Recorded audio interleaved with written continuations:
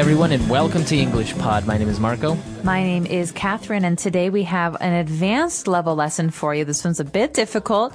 It's all about science. That's right. Today we're going to talk about physics, specifically about, well, you know, things like Stephen Hawking and wormholes, black holes, and general theory of relativity and all that good stuff.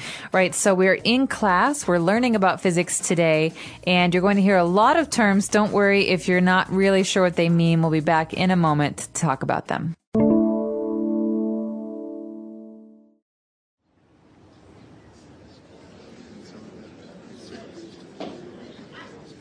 Good morning, everybody. Welcome to Physics 101.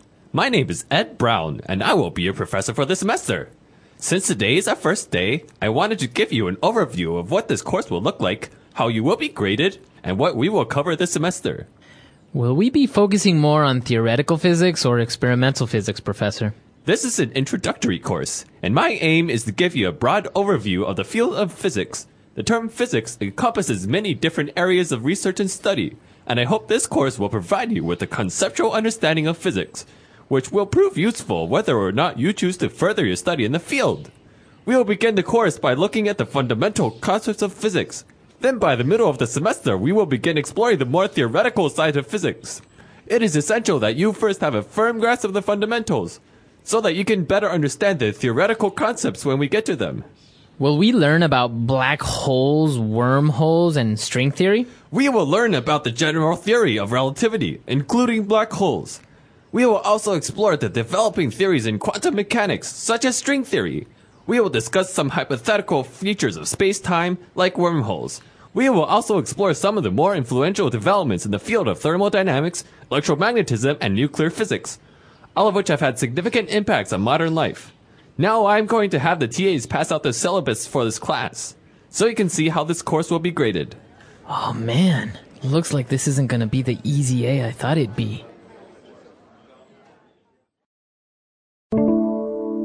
All right, we're back. So obviously we are in a class, as you said, and the professor is pretty much introducing the course and what's going to happen during the semester. That's right. So he's talking about the different kinds of physics or the different elements of physics that will be a part of this course. And there's a very eager student. He's very excited, and he wants to know, are these interesting things going to be a part of the course? And so when we start out, we talked about these two different fields of physics, and I think maybe it would be helpful to start there with these two branches of this field. That's right. He mentioned, this boy Matt said if they're going to be focusing more on theoretical physics or experimental physics. Now, theoretical physics and experimental physics are what we call two different branches of physics. That means they're both physics, but people who do them have different methods and maybe focus on different things. Theoretical comes from the word theory. Right. So I have a theory about something, and I'm going to think about whether or not it's possible, and maybe, you know, there's some math involved. But with experimental physics, the key word here is experiment, experimental. That means we actually build experiments to test our theories. That's right. So I guess theoretical physics, we can just have theories about how things happen or explain them, but we can't really prove them. We can just have theories around them. Maybe we can try and prove them mathematically. But experimental physics, you can actually, as you said, create an experiment to prove it or not. That's right. And so those are the two main branches that the young man asks about. But the professor says, you know, listen, we're going to be talking about the fundamental concepts of physics. And so fundamental concepts are things that you often hear a professor talk about in your introductory class. So introduction to mathematics or introduction to physics. So fundamental concepts are the basics. That's right. So the most important, but also the ones at the very bottom, the foundation. Because you can learn about more difficult or more complicated things later. But first you have to have a foundation. So those are the fundamental concepts. Right. And actually, after the professor said that, this guy, Matt, went on to ask if they were going to learn about black holes, wormholes, and string theory. Okay, so three very important parts of physics, but very, very complicated things. The first two are related, right? So we've got astrophysics. Astro means star. So astrophysics is the physics of things, bodies in space, planets, stars, things like that. That's right. And so two concepts that we often talk about in astrophysics are black holes and wormholes. That's right. So I think many of you have already heard this word, black hole. The concept of it is basically a huge hole in space that just sucks up everything. The gravitational force, so the pull of gravity is so strong that nothing can resist it. Everything that comes close to a black hole, it's like in a drain. Everything that comes close to it gets sucked into it, right? No light can escape it. That's right. And the other concept there is a wormhole. So it's basically a sort of bending of space and time in which you can travel from one point to another a lot faster than going in a straight line. Or from one time to another. So That's this is right. a very, very popular concept in science fiction movies and books. For example, Star Trek, the most recent movie, the new movie, Star Trek, there was a wormhole. So one ship goes from the future and it comes into the past. That's right. So it has to travel through this wormhole. That's right. So, and actually, yeah, you say science fiction, and obviously it's hard to prove it, but this is one of the concepts that physicists think they can prove someday. Someday. And this is why it's a part of theoretical physics. That's right. And what about this other concept, string theory? Okay, string theory is a theory about the way the world works, basically. And it is a theory that actually competes with Einstein's view of the way the world works, right? And string theory is about basically strings that are vibrating, and that's the way the entire universe is kind of built. Yeah, so basically at the subatomic level, usually you're supposed to have an atom, but also supposedly these atoms are made up of strings that, depending on the frequency at which they vibrate, they could constitute different elements or different parts. Kinds of matter, right? Exactly. And so we're talking about the very, very, very, very, very, very, very smallest building blocks of the things in the world, atoms and even quarks and joules and those things. Exactly. So it's actually one of these new things that, people are talking about, string theory. It's kind of this new way of seeing the world and explaining the unexplainable, because there are so many things still in the world that we can't explain. And people argue about this because obviously if you can't prove it, it's hard to say what is right and what is wrong. Exactly. But actually, one thing that was proven was Einstein's general theory of relativity. So this is something we all learned back in high school or in college. That's right. So basically, the general theory of relativity is this idea that space and time are not fixed. They're relative to each other. So an example my teacher used to use is that when you travel very, very, very fast, imagine going around a jet around the world counterclockwise, time slows down the faster you move. Okay, so that proves that that time and space are not fixed. That's right. Actually, this the general theory of relativity, and specifically this aspect of speed and time, was proven with the example that you give with two atomic clocks. That you kept one on the ground, like, I don't know, in your house, and you put one in an airplane that was traveling faster than the speed of sound. And so after maybe an hour, the plane would land, and the clocks would have not the same time anymore, but they would be the clock that was in the airplane traveling faster would be maybe half a second off or something very, very small. But you would see that time moved slower because your speed is faster. All right, so that's the general theory. Well, that's a part of the general theory of relativity. It's a very important theory in the history of the world, but also in the history of physics. Another thing, though, that the professor mentioned that is very important in physics these days is quantum mechanics. Yes, this is actually a very interesting field of physics, but very hard to understand. In my opinion, for me, it's very, very hard. I find it very complex too. Well, mechanics are the way things work, right? And so quantum is at the atomic and subatomic level, right? And so you're talking about basically the building blocks of the things in the universe. And the people who are studying this or working on this, quantum mechanics, they don't like the Einsteinians. They don't like the people who follow Einstein, because these two theories, they don't actually go together very well. You either have to believe one or you have to believe the other. Well, the problem is that when you're talking about at the macro level, the way things work and the way things move, like for example, you and me, of course there are formulas and there are everything that explains and that prove that things are the way they are. But the problem is that in quantum mechanics at the subatomic level, it's so different. Like for example, electronics, the reason why we're able to have microprocessors and electronics is because, for example, atoms can be in two places at the same time, which is impossible in our world. It's like saying, Catherine can be in two places at the exact same time. And there's also this problem of observation that I've read about. So there are some kinds of particles like electrons, for example, that if you're observing them, sometimes appear as waves, but if you're observing them, sometimes appear to have mass. Exactly, like light. Yeah, so you're talking about these things that seem to have a whole different set of rules from the rules that we have here walking around and eating food and going to work. And so I think that's what's fascinating about physics, that, you can break things down to the very smallest parts and they seem very different. Or you can think about the stars and the moon and, these planets, and they have their own rules too. And right. So, that's why physics is such a very, I think it's frustrating. It's frustrating and it's exciting at the same time. That's right. And actually, some of the other fields that the professor said they were going to explore are the fields of thermodynamics, electromagnetism, and even nuclear physics. So very important branches, I think, of physics as well. So when you're studying physics or science, you will definitely hear about the laws of thermodynamics. Thermo means heat and dynamics means, changing state. And electromagnetism, of course, is the combination of two words, electricity and magnetism. Like magnets, you have the plus end and the minus end, and right. they attract or they repel. Then finally, nuclear physics. Nuclear physics is very important because it's, again, about atoms and breaking down atoms and finding out what their parts are.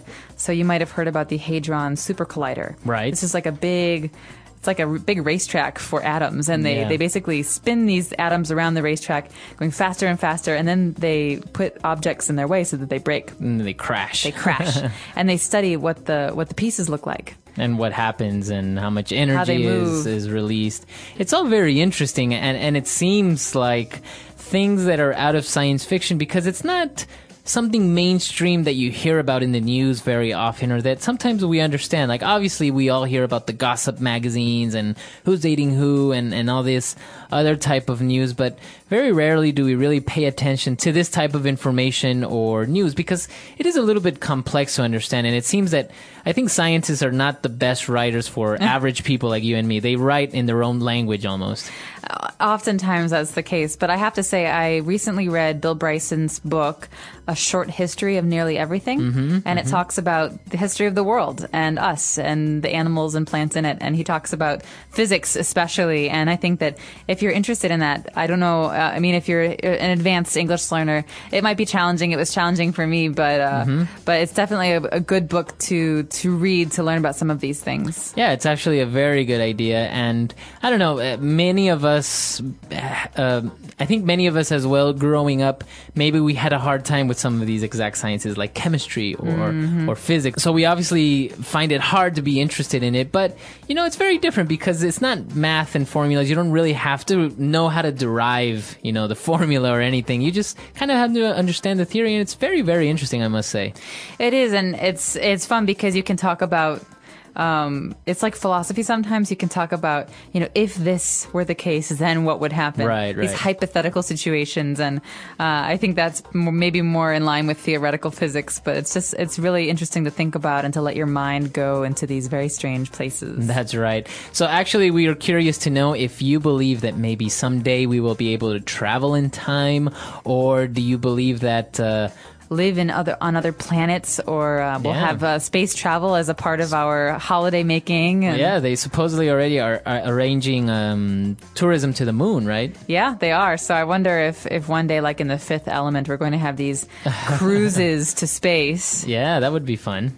So let us know what your opinions are about this topic, and also if you have any other suggestions or questions, you can always visit us on our website, englishpod.com. We hope to see you there, and until next time. Bye. Bye.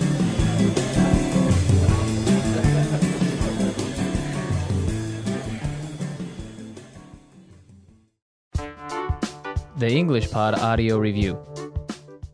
Listen to the meaning, then say the vocabulary word. To include something as a part. Encompass. Based on or relating to ideas or concepts. Conceptual. An understanding of something. Grasp. An invisible area in open space. Black hole. The branch of physics that deals with energy and matter on an atomic level. Quantum machines. Involving or based on a suggested idea or theory. Hypothetical. A science that deals with the action of heat. Thermodynamics. A magnetic field that is produced by a current of electricity. Electromagnetism. The area of physics which deals with nuclei. Nuclear physics. Let's try that faster. Involving or based on a suggested idea or theory. Hypothetical. An understanding of something. Grasp. The area of physics which deals with nuclei. Nuclear physics. The branch of physics that deals with energy and matter on an atomic level. Quantum machines.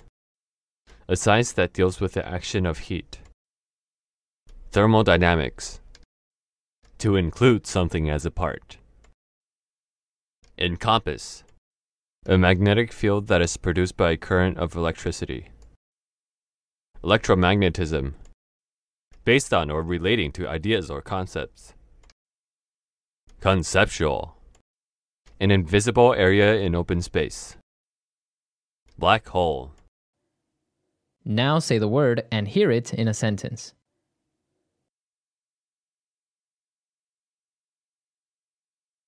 Even though he makes a good case for his theory, it has never been proven.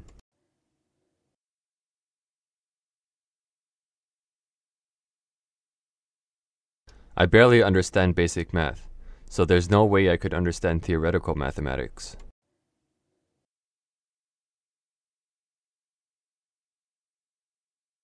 Sometimes theories of social interaction don't hold up when you apply them to the real world. Encompass.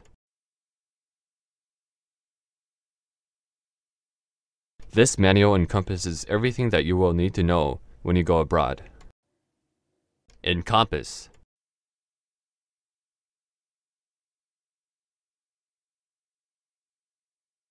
I had so much to say during my presentation that I went 20 minutes over and still didn't encompass everything. Encompass. This book encompasses all the different ethnic groups of the world.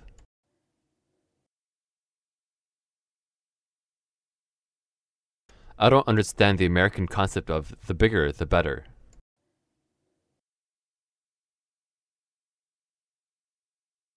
The new concept car will be on display at next month's car show.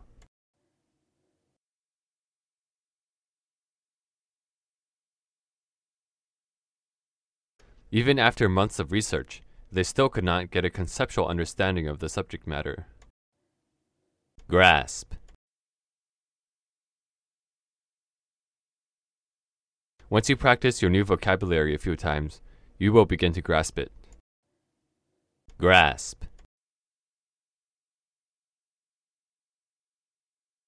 I had a good grasp on the topic, but I don't think I could teach it to anybody. Grasp.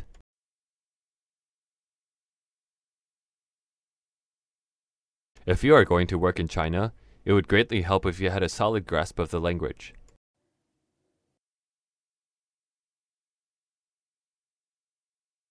The scientists designed an experiment in order to test their hypothesis.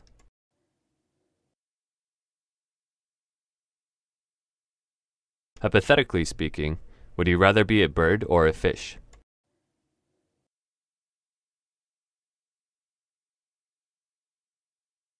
The researcher gave us some hypothetical situations in order to see how we would react.